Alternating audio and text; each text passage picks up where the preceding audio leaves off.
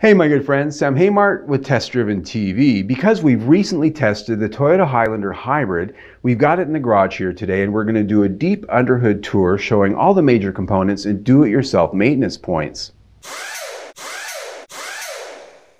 The 2020 to 2023 Toyota Highlander Hybrid features the latest generation of the brand's venerable hybrid synergy drive system, well proven. Here, there's a 2.5-liter Atkinson cycle 4-cylinder gasoline engine with D4S fuel injection, which features both direct and port fuel injection. The engine features a relatively high 14.1:1 compression ratio and variable valve timing and can run on regular unleaded fuel or higher.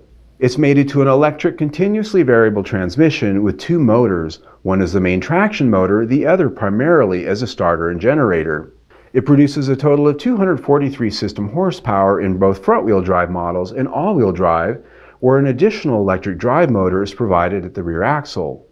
The system power is limited by software and its high-voltage battery output, not so much the cumulative outputs of its individual components. Following the airflow, the air intake charge comes through a snorkel at the top of the radiator to a small air filter box mounted low on the driver's side. From there it flows through a mass airflow sensor and into a drive-by-wire throttle body and then into the composite plastic intake manifold at the front of the engine. At the top of the manifold you can see its fuel injection components for its port fuel injection, but the majority of its direct fuel injection components are hidden below its composite plastic valve cover. At the top of the engine you can see all four of its spark plug coil packs. Once the combustion process takes place, exhaust exits at the rear of the engine through a tubular exhaust manifold and directly into the catalyst system. Doing your own maintenance on the Highlander Hybrid is as straightforward as any conventional gasoline model. It's best to stay clear of the bright orange high voltage wiring, as handling it incorrectly can be very dangerous. It's generally not user serviceable anyway. Checking the oil is done at the front center of the engine, the bright yellow dipstick well visible. The oil filler cap is located at the top of the engine valve cover. Both are accessible with the plastic engine sound cover on or off.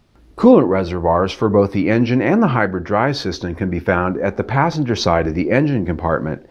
The engine coolant reservoir is the one at the left, the hybrid drive system coolant to the right. They both use the same type of coolant. The brake fluid reservoir can be found at the driver's side near the strut tower, remotely located from the electronically controlled brake motor unit.